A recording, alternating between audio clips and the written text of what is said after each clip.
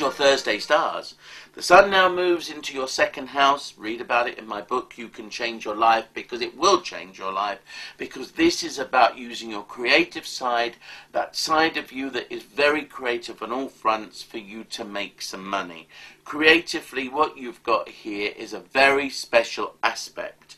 But it means about knowing what you're good at, knowing what you can create, knowing what you can push forward on all fronts and all levels. And with the sun moving into your second house, you can now shine and radiate. And over the next 4 weeks, money can come to you simply because you radiate not just wealth, but self-confidence and belief.